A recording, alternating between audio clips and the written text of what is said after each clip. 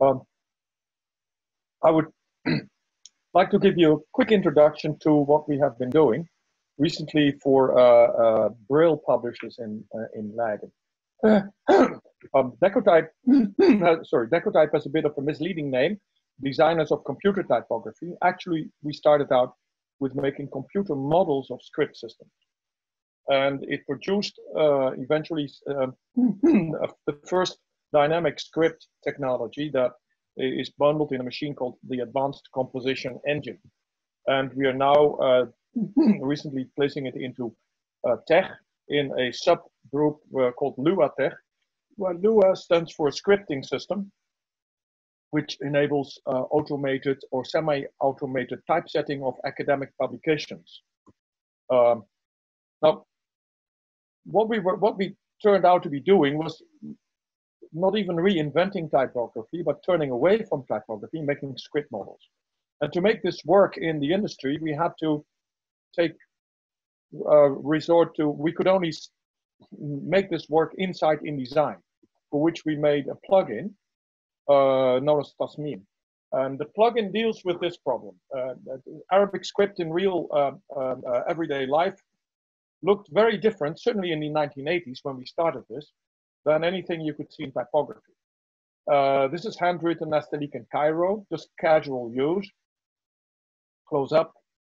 And you see also the typical spacing issues.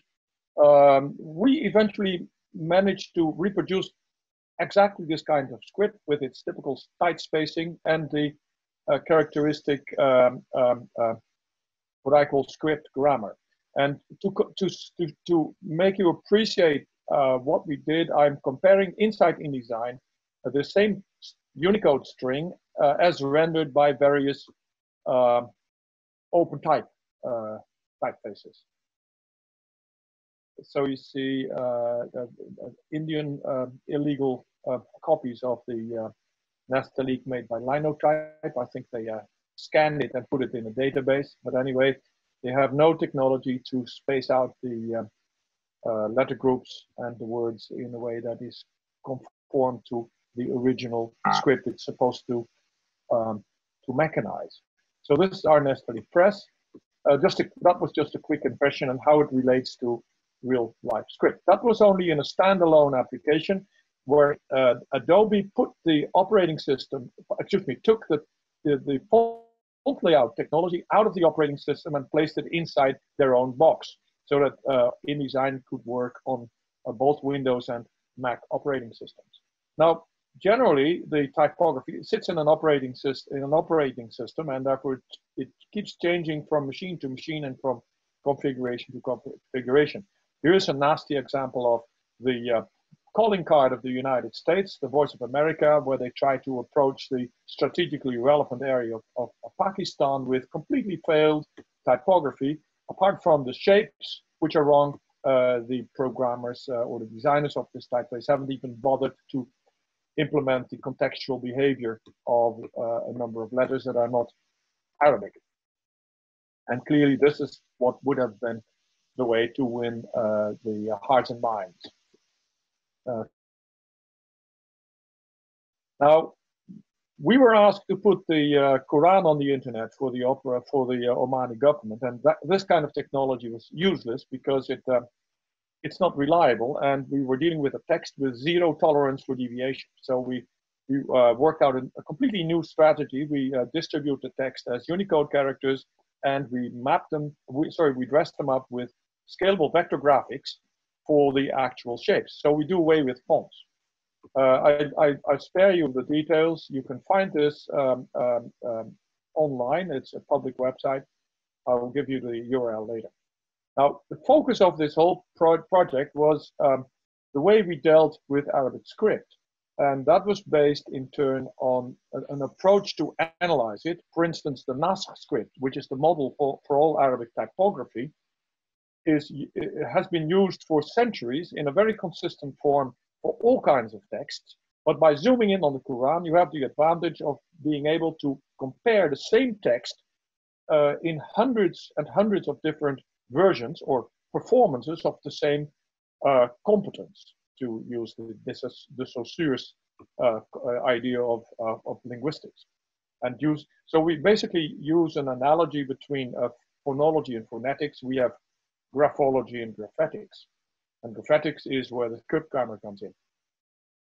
We also made an analysis excuse me, of very early Arabic script from Quran pages.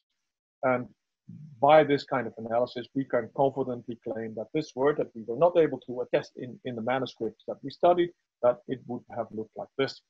And for the Quran online project, we used that design to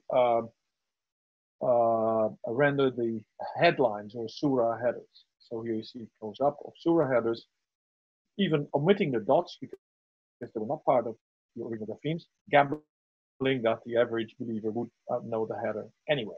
Then we also made a computer model of the 1924 metal type that was used for the 1924 Cairo Quran.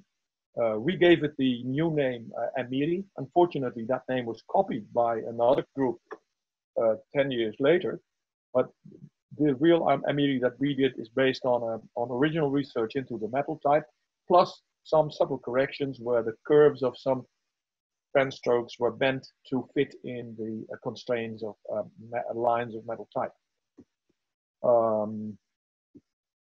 So that is a quick overview. We use them for a secondary function, the running headers on top of the pages, keeping track of where you are in terms of chapter. Then, as I said, the focus of the operation was script grammar, and let me explain what I mean there. Again, you do that by first defining a style and then selecting the best quality and representative corpus of it, and as much as you can, particularly to get the shape, the system right. For the calligraphic dimension, the actual type design, you focus in on the best quality of shape. Now, there are many fonts that are in the Arabic domain that are called Knuth. For instance, there's the Scheherazade font by the Summer Institute for Linguistics. There is this Amiri with a slightly different spelling, with A instead of E. That is also a computer model of the Cairo 1924 Quran. And here is our own Knuth based on a direct research, original research of the manuscript style. What these represent is basically something that let me divert quickly on a thing that is possibly graphemically interesting. In Roman numerals and in military ranking, there is this symbol system where you have a second lieutenant, a first lieutenant, a captain, a major, which would never be signaled like this, a lieutenant colonel, full colonel, brigadier general, a major general, lieutenant general, and a full general. And you see, like the Roman numbering, your mind cannot process these large numbers of identical repeated shapes. And in practice, the world developed something totally different. In military ranking, there's a technique to avoid any repetition of more than 3 identical shapes. So even where there are 4 necessary, they are actually grouped as twice 2. And the same is true for the Roman numeral, as everybody knows, but I'm just pointing this out. And the relevance of this is, for basic shaping of Arabic, there is one particular letter that has a very heavy functional load, and is therefore bound to be repeated more than 3 times. And there is, at the bottom, the naive approach to it without script grammar. Then typography, which essentially tries to mimic or reproduce mechanically the system that was in the minds of everyone who wrote, not just the calligraphers, but also the scribes and everybody who was involved in writing Arabic text. I'm transcribing this for the sake of simplicity with the capital letter B, the archaic grapheme. I use the capital like with analogy of the archaic phoneme in phonology. If you have 2 denticles, as these things are called, then there is already a specialized initial form. There's only an initial form in the basic system that only acknowledges the initial, middle, final, and isolated positions. But in the basic shaping of Arabic according to script grammar, there's already a vertical elongation to avoid confusion with the letter seam. And if you have 3, then you see a specialized double denticle shape between 2 non-denticles, where the elongated shapes, vertical and horizontal, no longer count as denticles. Then in 5 shapes, you see the appearance of a specialized denticle that is lowered.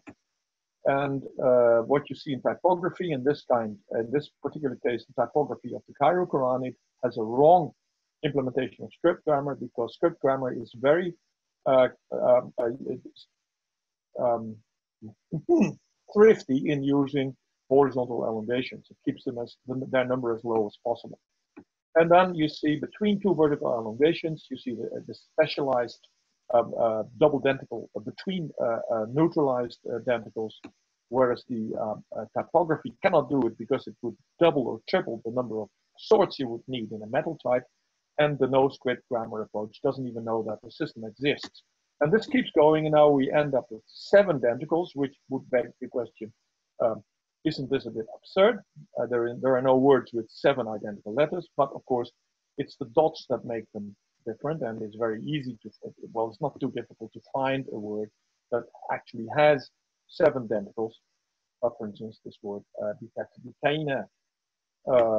which in fact would look absurd in modern type if you do not apply the script grammar. This is now considered to be normal, but basically it's absurd. And now that was the basic shaping. Now, if you start adding a new dimension where the same solution, for the same situation or contextual situation, multiple solutions are available. The first kind of variation is elongating horizontally. You get this, which may have consequences for how to elongate vertically, because horizontal and vertical elongation both neutralize the dentical character of one of these what I call archigraphemes, and influences the decision mechanism how to shape the whole composition. So, for instance, now if you elongate in other positions, you can see that the vertical elongations are moving around.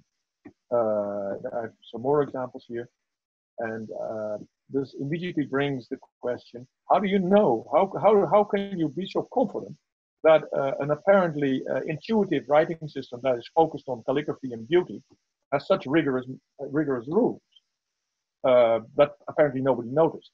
Well, excuse me. For instance, with a small algorithm, you can identify passages in the Quran that have a high density concentration of such denticles. And here is chapter 40, verse 11. And if I take a passage from a manuscript and contrast it with another manuscript, you can see how identical these manuscripts are. And at the same time, with a little effort, you can see how different they are. And they differ on the lateral variation. So these are not context-driven, but aesthetics-driven. It is the personal contribution of the calligrapher outside the rigorous script grammar system. And here you see some more examples, and I'm of course navigating towards an elongation, an illustration of the point I'm trying to make.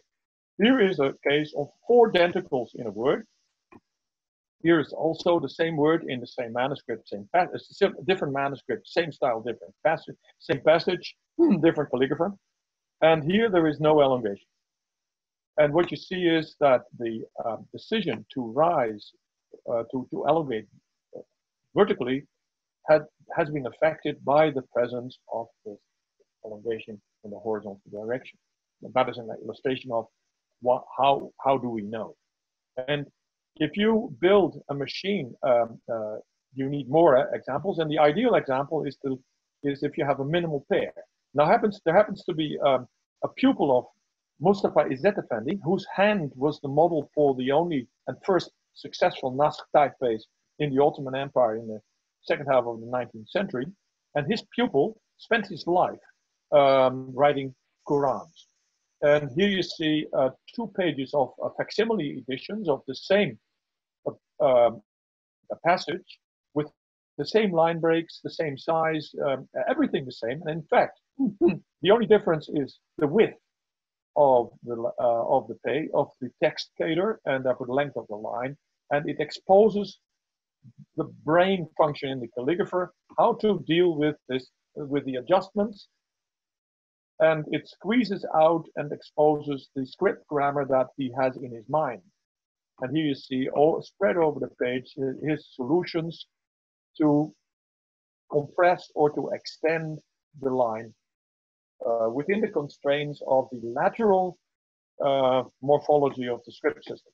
So the basic system makes sure everything fuses into single letter blocks, and the second system gives you multiple solutions in case you have an artistic consideration, or in this case, a practical one. If you make a computer model of this, and this is a kind of a Frankenstein machine that implements the consequences of our observations on a couple of Unicodes that represent the Arabic word hell, 4 archaic graphemes. I drop the dots, and I end up with some 48 different ways of shaping the same thing. And in this particular case, they were ordered in according to length, which means that this observation all of a sudden becomes an instrument of typography. It's possible to make subtle length adjustments in an automatically typeset line of Arabic by choosing one in a vertical stack of alternatives that have exactly the same Unicode string and therefore the same meaning, but a different graphical expression within the same typeface and therefore the same style. Now, again, you could wonder, why do you think this is justified? Well, again, we look at the corpus of Arabic Qurans written in the Nasr style, and we can find these examples. The word hell, in this case, Jahannam, and we find different renderings within the same style in many cases. So here's some examples, and if I harvest these together, you can see that they're all different. And recently I saw an eBay auction of a manuscript that I immediately recognized as one of the kind that would typically be part of the corpus that we analyzed. But I was struck by the shaping of the word Jahannam in a way that I had never seen before. But our script grammar driven selection system was able to mimic it. And by the way, I cheated. I had one doublet here, so I can free up some space and bring up the one that I found and that I had never seen before, but that would be possible to generate with the parameters that we use to build the synthetic Nasr typeface generator. So that is a new approach to typeface design, which in fact is computer modeling of script additions. And if you use that for typesetting, you get typographic design. Now in this Quran project, which I use as a sample, we were looking at an Ottoman Persian tradition of proportioning page frames. And we had an additional constraint that we had to follow an Ottoman pattern where the last element on each page would be the number of a verse. And we observed that there were many different, the verses are very inconsistent as far as length is concerned. And there's one verse that is extremely long, and as such, it becomes the minimum size of a page. And most Qurans, the present Medina produced Qurans, all take this verse as the calibrator for the book, and by doing so, they end up with 604 pages of text. And here you see that this was already done in the 19th century, and our computer model of it. In order to be able to deal with this complex problem, we created a paragraph formatter that automatically reacts to the amount of text to make it fit the page like the calligrapher would do. So here I found on the internet a website, Tanzil, that has all 604 pages with the prescribed amount of text.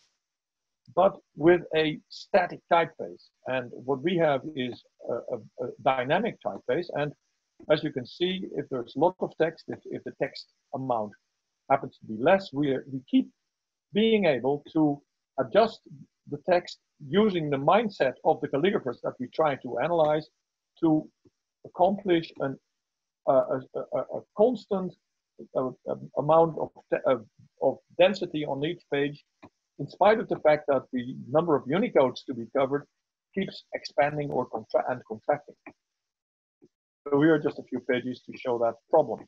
Then, so that's typographic design. Now, we brought this into a more open world, like the TeX world. And therefore, we took LuaTeX because Lua is a scripting system and also an extension to TeX that enables the use of more modern typographical technologies. And that was the only way for us to do this. And all the observations that I just described condensed into a variation preset management editor, where we have a kind of random text. You can also load your own text and a series of controls. Now, the first thing, by the way, what it generates is a small file that you can attach to any amount of text to be set. And what it contains is the instructions to shape to do the additional lateral shaping that I just explained in my introduction. So here you have, for instance, a spacing between the words, around the words, horizontally and vertically, and internally, because Arabic letters are continuous and discontinuous, and wherever there's a discontinuous letter, there is a spacing element inside a word, and we can control that separately. Then we have an alternation control. For instance, the letters meme and he can be given variant shapes. We can actually we can also introduce elements of elongation. According to script grammar, not every letter can be elongated, and not every elongatable letter can be elongated under all conditions. These are all elements that considerations that went into this extended typeface controller with immediate visual feedback, so that the type designer can see what the effect is of what he is doing. So you have a NAS elongation of 0. That means that 100% of the elongation goes to the no elongation value, and still it's split equally between all three. But as soon as you reduce the non-elongated element, then all the other positions start to be filled in with elongations spread equally between 3 degrees of elongation.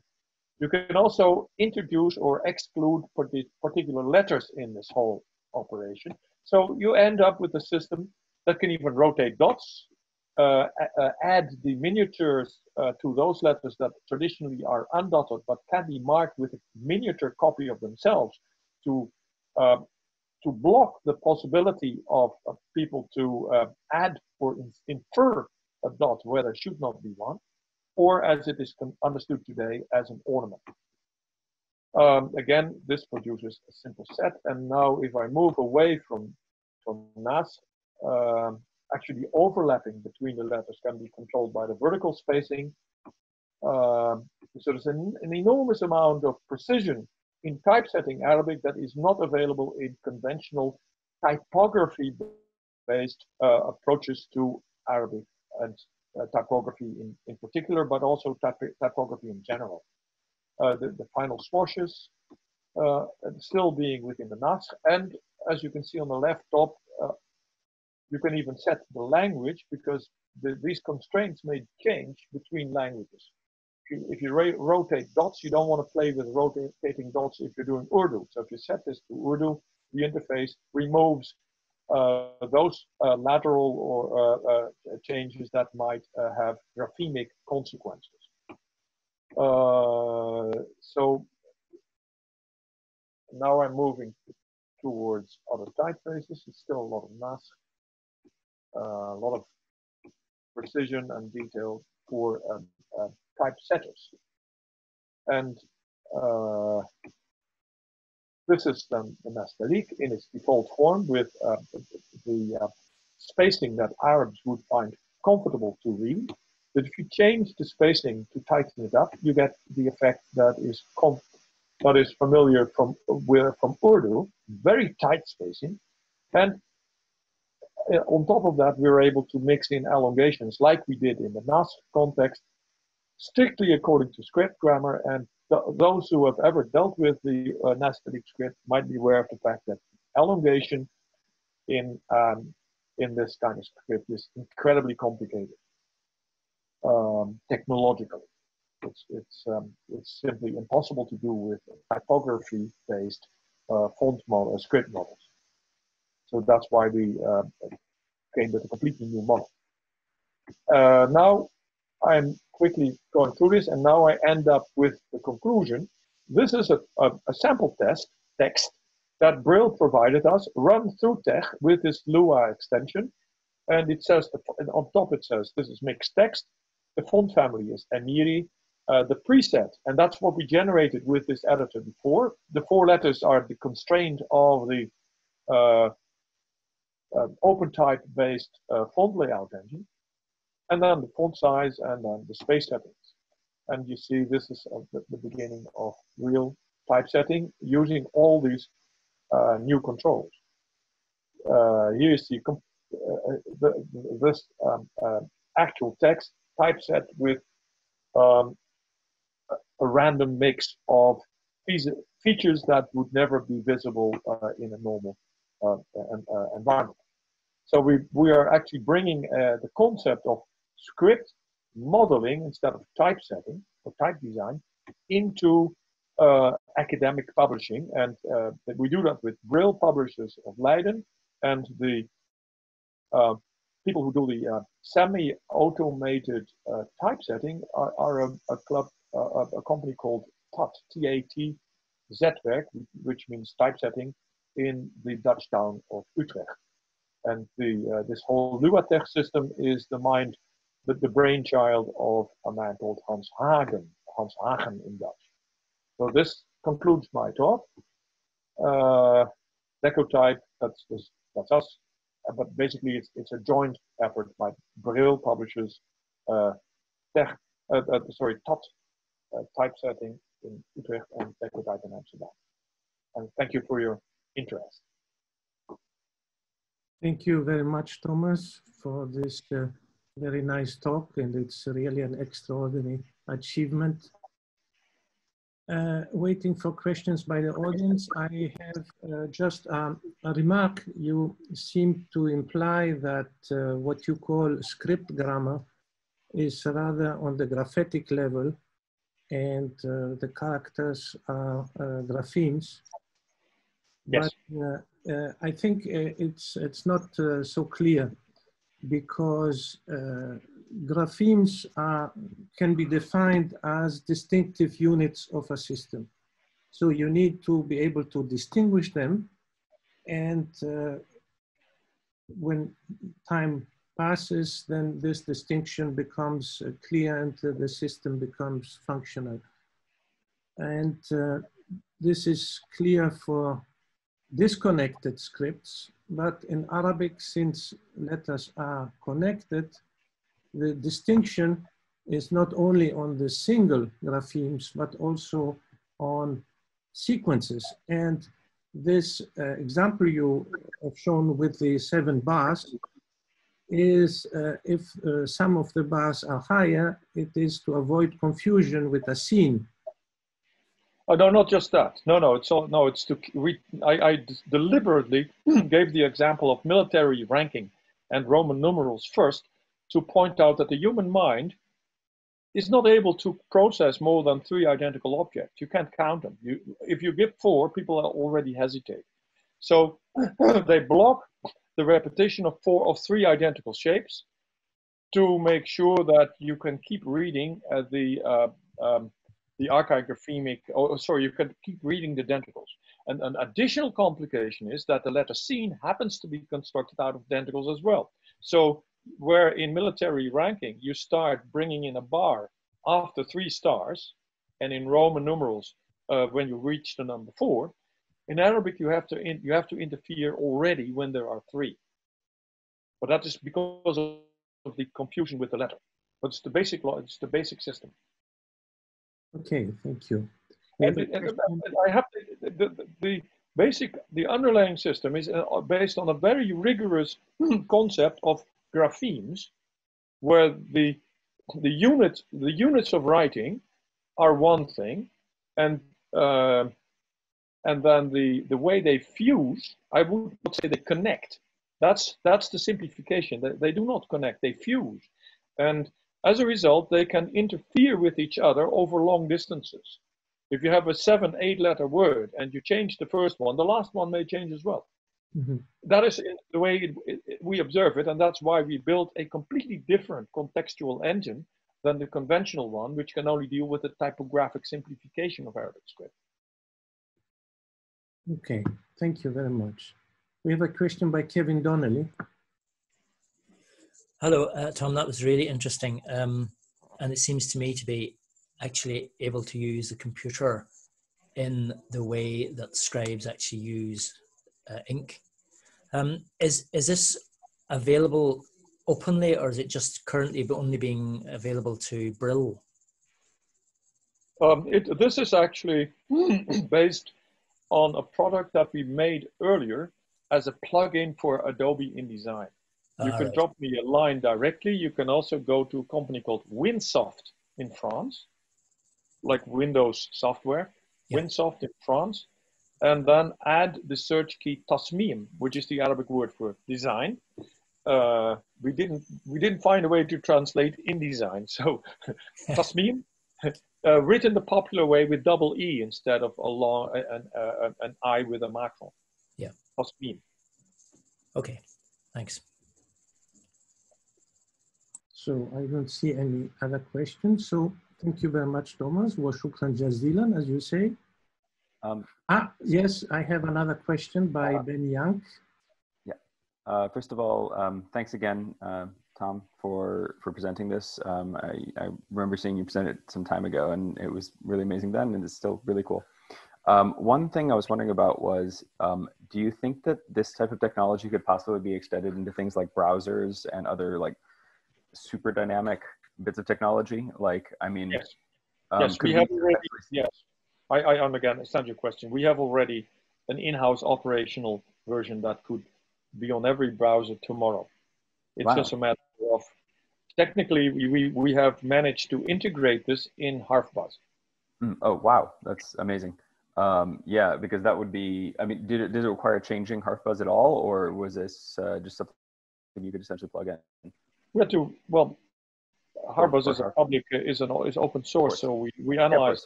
The problem is that HarfBuzz is essentially a straitjacket of 15th century thinking about typography. So we had to cut a lot of arms out of and legs out of our system.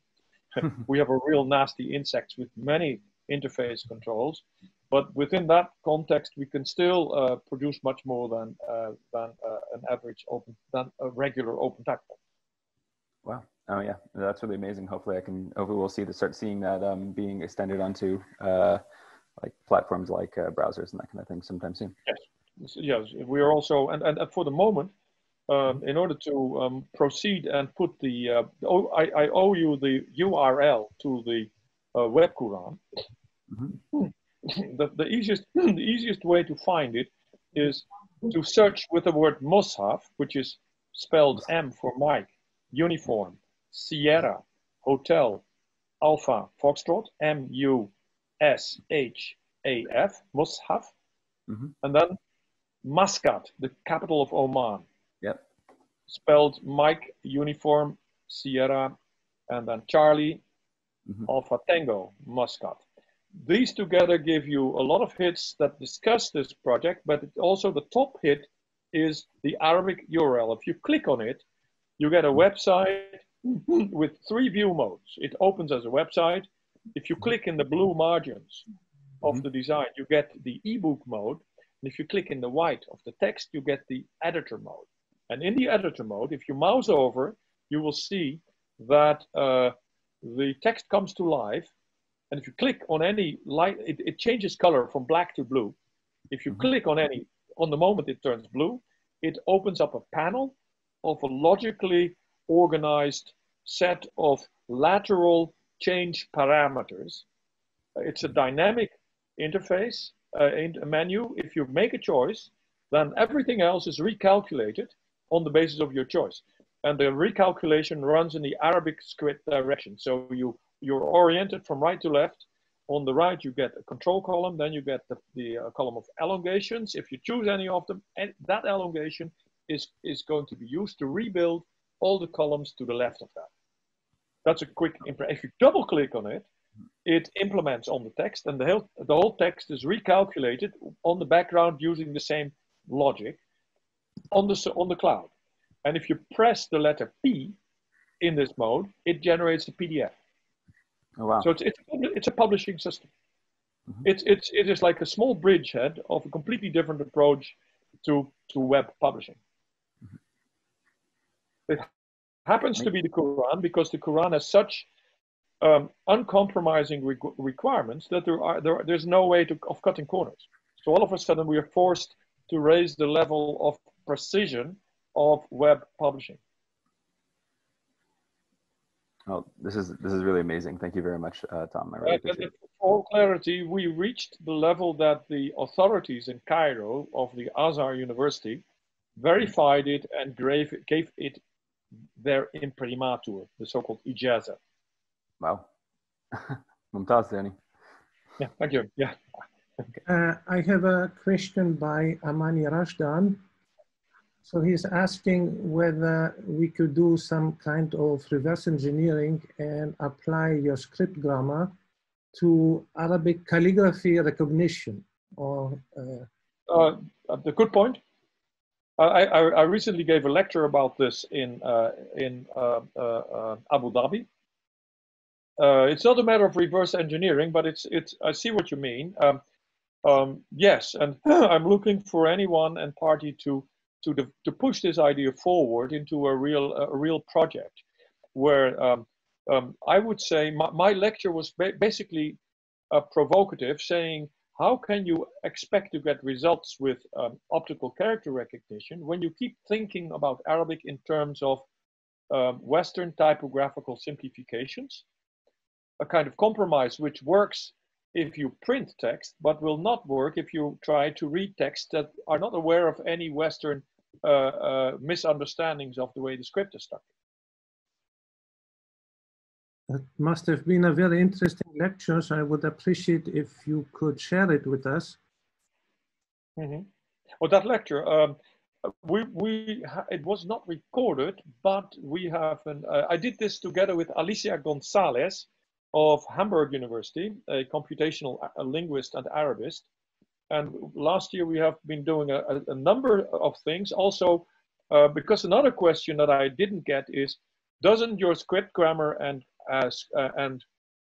let's say graphetics, graphemes and archigraphemes approach create a completely different reality for searching in Arabic? Thank you for the question. And the answer is yes. Okay, thank you very much. So there are no other questions, so thank you very much, Thomas.